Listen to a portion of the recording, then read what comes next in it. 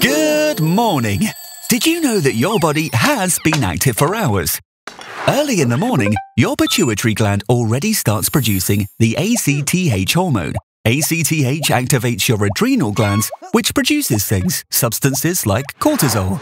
Cortisol is an important stress hormone. You need a lot of it in the morning to get up, and less of it in the evening to sleep.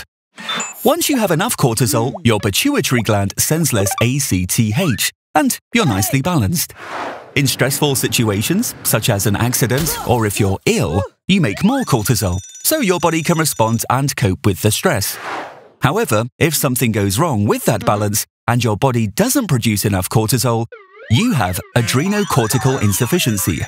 This can happen in several ways. Your adrenals or pituitary gland is sick. Then you'll have to take extra cortisol pills several times a day.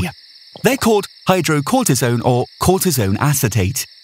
Things can also go wrong if you use medication containing cortisone or cortisone-like drugs for asthma or eczema, for example. Because of the extra cortisone or cortisone-like drugs in your body, the pituitary gland doesn't produce ACTH anymore, and your adrenal glands become lazy. No matter what type of adrenocortical insufficiency you have, when something very serious happens, your body won't produce enough cortisol. Then you must take extra tablets, or even administer an emergency injection. Click here to see how.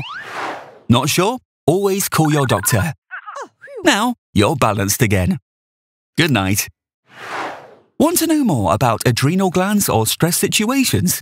Watch the other videos.